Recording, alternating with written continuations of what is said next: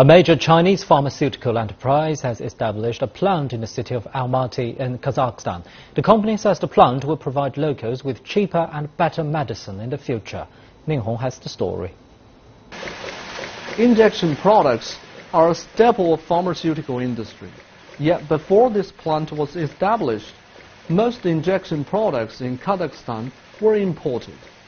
Colon Pharmaceutical, a civil company from China, invested $50 million to build this production plant in Almaty. Now it is the largest producer of injection products in the country. We entered the market in Kazakhstan in 2003 as a distributor. This new plant has two production lines. One is for intravenous medicines, the other is for anti-cancer intravenous drugs, and will be in operation next year. The plant operates according to the European Union standards. After lengthy approval processes, Colon now has received the go-ahead for 10 kinds and nearly 30 different specifications of injection products. This is the largest factory producing injection medicine in Kazakhstan. Its products have taken 70% of the market. And also, it has introduced the most modern technology in the world. Some of the technology haven't been brought into practice in China. Robots are used to relieve people from heavy work, yet people are essential to the quality of the products.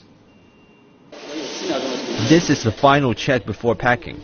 It is very important, and good vision is a requirement, but it's also labor intensive. We have invested $1 million on a lamp detector to help them and increase the efficiency as well.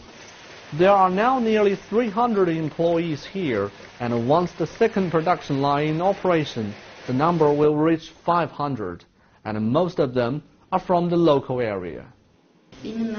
I have learned a lot from Chinese experts, and I'm feeling more confident now. Yet Tibaiva isn't the only one benefiting. Colon's products are now in drugstores and hospitals. Medicine is good and cheaper because it's local. Our products are selling very well. All the hospitals are using our products. The market share is 70% this year, and our target is 100% for next year.